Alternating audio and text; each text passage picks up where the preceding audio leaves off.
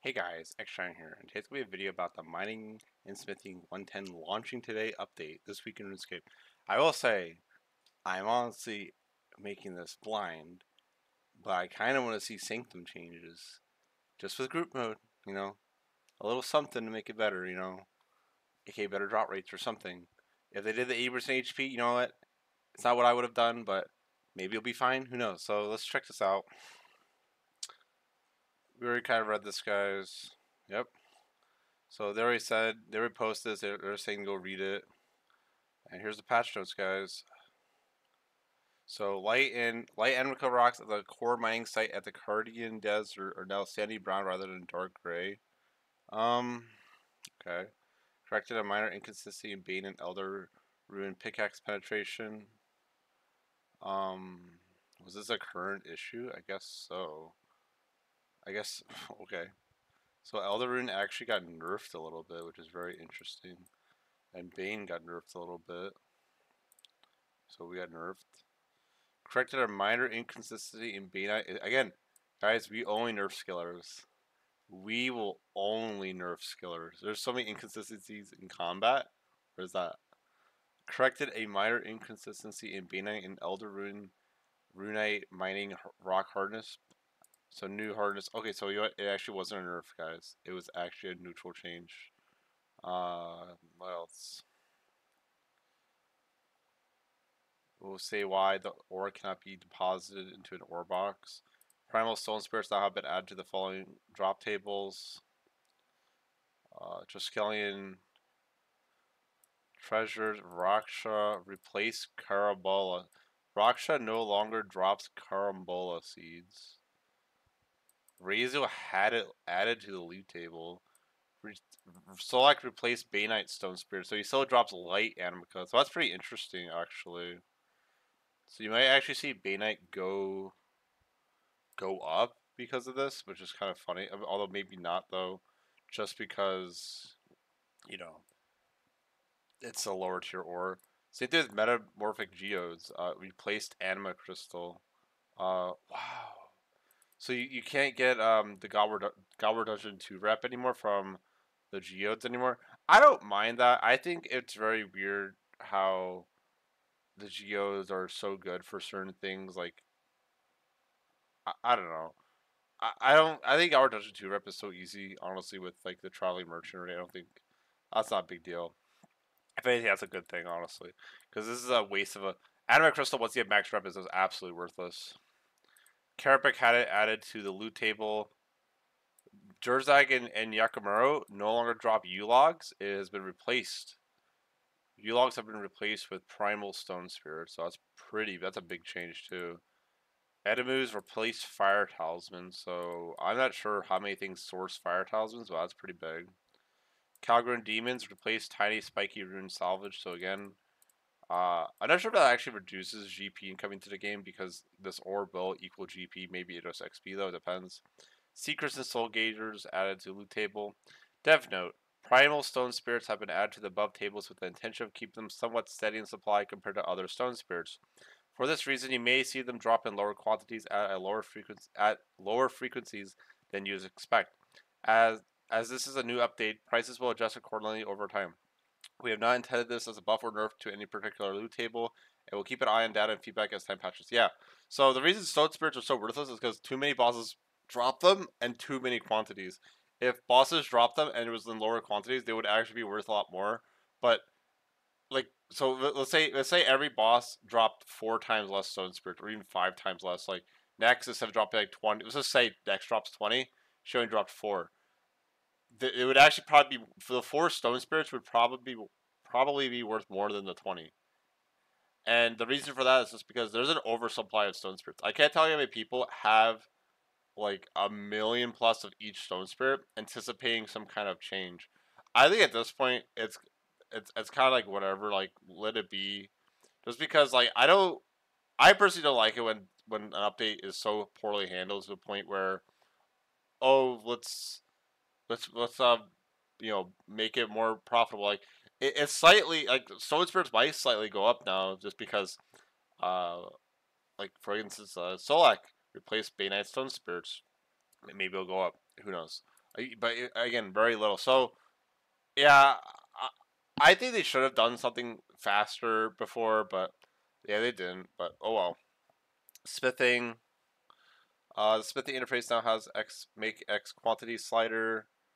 So that's great. Yep, without reopening. I like how they clarified without reopening the interface because it was possible.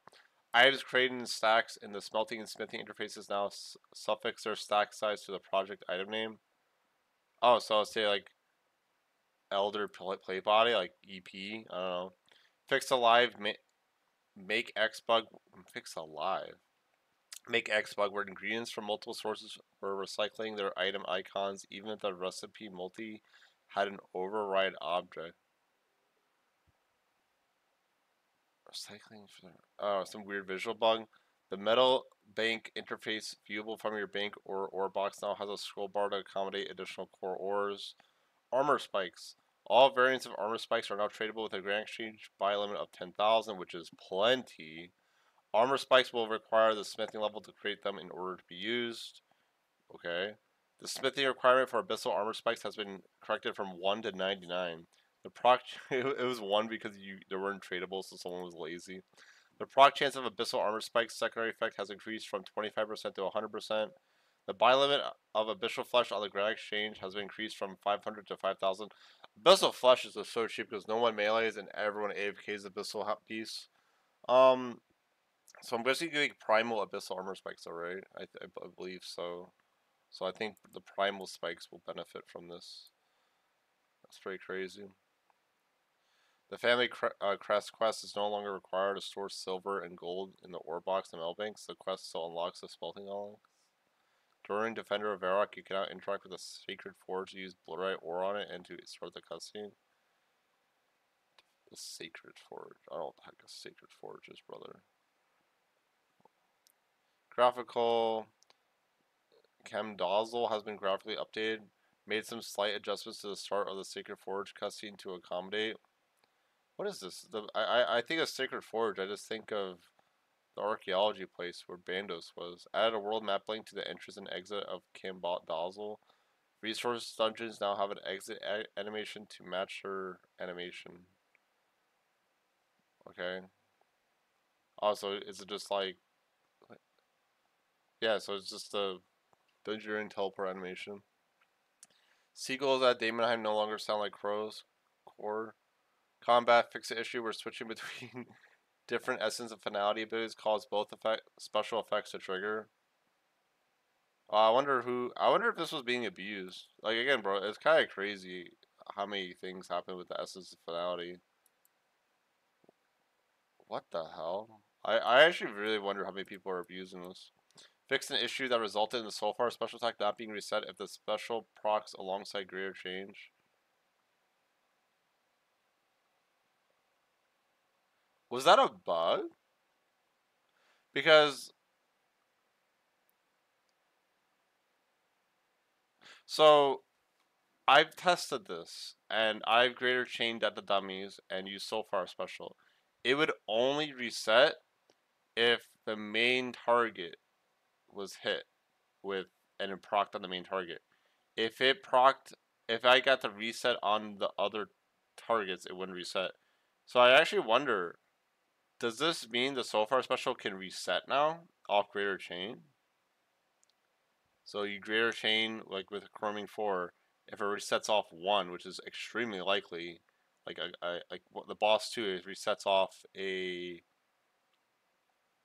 little stalagmite ice thing, will it reset? Again, it might not. That might not be the change. The change might just mean in some circumstances it wouldn't reset even if the main target got hit. I'm not sure. I don't know. I also I haven't done too much thinking with it because when I go into the mine on boss 3 at the sanctum, I would corruption blast then greater chain and then like combust, and I never don't think I ever noticed it reset off hit it like if it hit the other target multiple times and like procced. I don't know. It looks like they didn't actually do anything, by the way, guys. So let's look. This doesn't really matter. Hiding invention cogs no longer unsheathes weapons when equipping new armor. That's good. That's annoying. Fix an opacity issue with the time clone version of the carry pet. My arm's herb patch will now correctly tell you which seed is planted when inspected. A scroll life will not work with this patch. Fix an issue where augmented necromancy lanterns would look rigid in combat. I think they finally fixed this after a whole year. I think this issue is instead of holding the lantern down, it would be like this. I think that at least I think that's what that means, right? You're like this, like the lantern's just like face forward. It took them a whole year to fix that bug. That's crazy. Fixed an issue where augmented items couldn't appear sheathed with cogs turned off. That's good.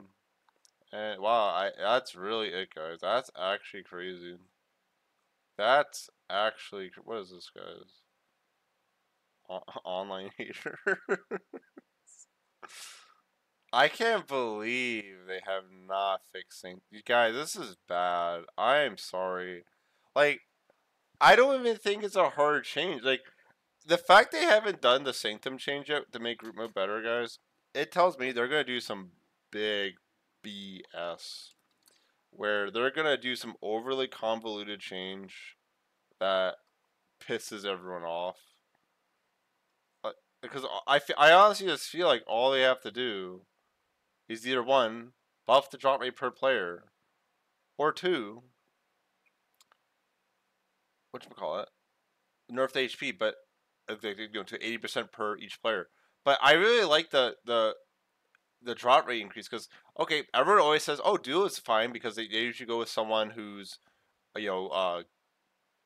equally skilled. Or the thing that also might make duo good is it depends. They probably are both necromancers, but I will say, in my experience, my duos are a lot better than my 4-man simply because I'm a major, right? And mage does insane damage. However, I have a necromancer with me. That necromancer is buffing me because of the vengeful ghost, giving me 10% more damage up to 550 plus damage, right? And that buffs my damage quite a bit because of all the hit spots I do. And so that's making the kill time very similar to my solos, or at least in theory it should, as long as the boss tree goes well. And when you get more people, you're not benefiting from the vengeful ghost, and then you get more people who probably aren't spamming skeleton, and all they do is spam death skulls, and then after that, just basic, basic, basic, basic, basic, basic. Like again, the biggest thing with necromancy is literally just commanding your skeleton and weaving in your turn 95 special with autos, with using soul sap, touch of death, auto, soul sap, like things like that, right? People think like just because you can't use bloat as 4 necromancers isn't the reason the kills take as long. It is not. Okay. So yeah, I think it's kind of dire that I cannot believe there's not a sanctum change, guys. It's been what 3 weeks at this point. Like how long has it been? It's been at least 2, right?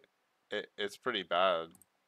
So I guess that's it. I mean, I guess I'm gonna go on Twitch and do the mining update. I'm not sure if I'll make a video about it.